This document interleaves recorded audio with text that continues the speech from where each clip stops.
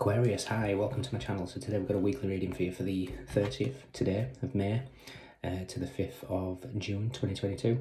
No particular subject will have an issue, something you're aware of, something you're not aware of, recent past advice and potential outcome. And at the end there'll be an opportunity for an extended reading where we'll dive in deeper.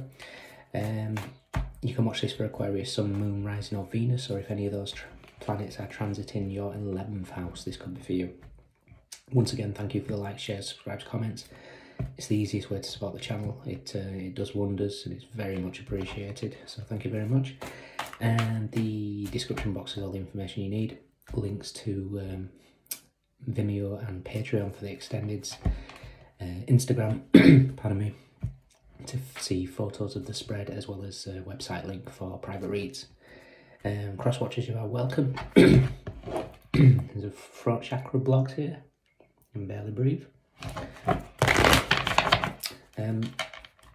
So this week, today, we have the new moon, literally around about now, it's just after 12:30, in Gemini, bringing much needed relief and fun energies after the intensity of the lunar eclipse. Perfect new freshness. It's also the moon's creating a sextile with a stellium in Aries, Aries being in Mars, Jupiter, as well as Chiron, bringing new beginnings and healing. Hopefully my throat for a start. And Saturn also is going retrograde from the 4th of June to the 23rd of October. I finally looked it up. So perfect opportunity to reassess our plans, and it's going to be different in what area for everybody depending on where Saturn's currently transiting, in which house. But like I said, perfect opportunity to reassess and reevaluate. Okay, enough blabbering. Okay, I've just heard a quote from The Godfather. Just when you think you're out, they pull you back in. So this could be reference to maybe trying to leave a job or leave a relationship, a habit, but then something dragging you back. Let's see.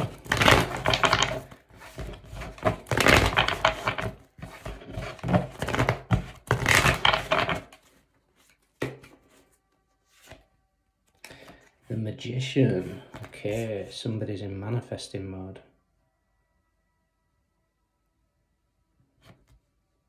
Something we're aware of, something we're not aware of. Recent past, advice, potential outcome. The Nine of Pentacles, the Queen of Cups, the King of Wands, and the Nine of Wands. Okay.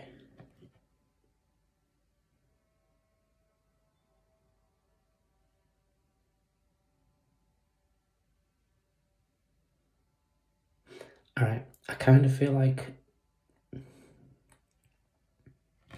right, let's face it, you guys, I mean, as much as I try and pull away from the dynamics of soulmates, twin flames, etc., etc., something's going on with you. There's a a magnetic attraction with you and a person from the past. You've chose to walk away, I feel, whoever this is. You've had enough of it. You're seeking your Nine of Pentacles energy, independence, financially stable, doing new, putting you first. This person has felt you pull away, and now they're trying to manifest something back in place. It feels. They must be working on their throat chakra, ready to speak, because I've literally just done a reading earlier for somebody. I had no issues with my throat, and it's really prominent now. Let's just see whether the Four of Wands isn't out, but again, it's you guys in Gemini every time. Let's just see what the message is with the Four of Wands.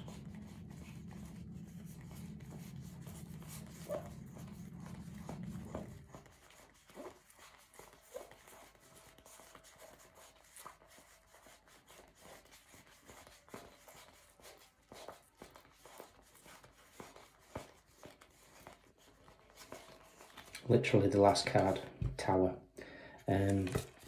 So I think you've had enough, you're off now, and I kind of feel like the universe is saying, keep going, don't look back.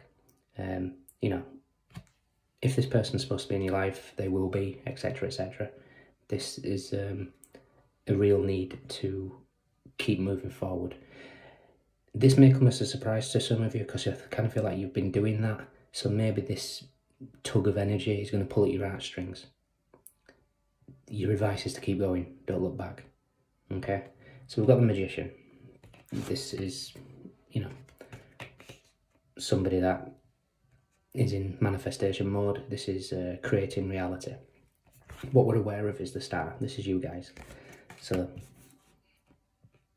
this could have been wishing upon a star, manifesting in the moonlight. But I kind of feel like it's just emphasising here, you know, it's you guys with Gemini, because the Lovers is here as well. What we're not aware of is the Eight of Cups. So you've left this behind. You could have done something in regards to unconditional love, because the Ace of Cups, which is on the ground, which is what you walked away from, is unconditional love. That's when you've reached a point where it doesn't matter if you meet this person again in this lifetime. You've wished them all the best. You leave them with love and happiness without wanting anything in return. And you've done that. Perfect. In the recent past, we have the King of Pentacles. So this person could be a bit older than you. It doesn't have to be. Probably have their own business, but somebody very, very sure of themselves, financially capable. Your advice is the Four of Cups. As advice, the Four of Cups is, you know, have gratitude. The focus here, she's focusing on the past, which is the Three of Cups. So something that possibly didn't work out.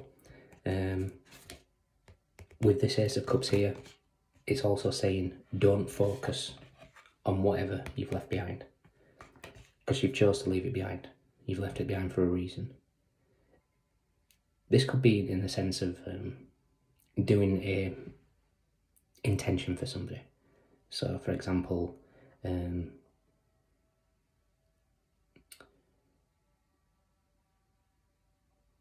you're not having an expectation of maybe trying to manifest somebody into your life, but you've manifested for them to receive unconditional love from you.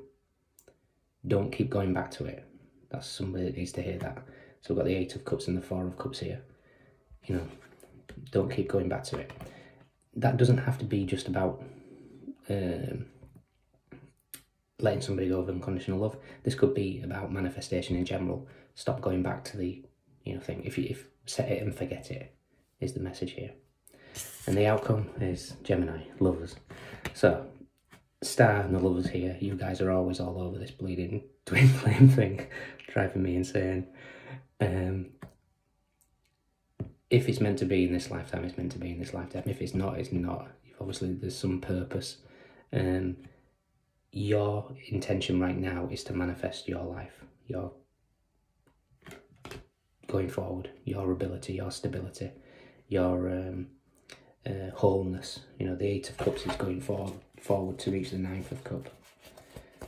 Nine of Cups is that wish fulfillment. It's also being complete within yourself.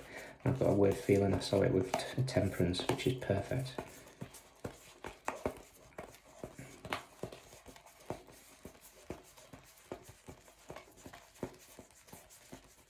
Yeah, Temperance and the Nine of Cups. So Temperance and the Nine of Cups together is bliss. It's peace. It's being completely and undeniably happy and content within yourself. Seek that first before this. So this could be trying to manifest somebody into your life. Seek the joy first. Don't look back. Don't focus on the past. Four of Cups is also a card of rejection. And I kind of feel it could be a message here to say maybe there was rejection for your protection. But whatever it is, you walking away has triggered something in them. So don't be surprised if Mercury, Magician, brings them back. Keep walking. Keep doing you. You will succeed. Just when you thought you were, they pull you back in. Okay. So in the extended, we'll dive in deeper. We'll do, I suppose a connection reading. We'll do, you be there left hand side, they'll be the right. Down the middle, we'll have the energies between you. And we'll just see what's going on here. So we've got Gemini, we've got Aquarius, we've got very strong Gemini with Magician as well, Virgo, Venus in Virgo.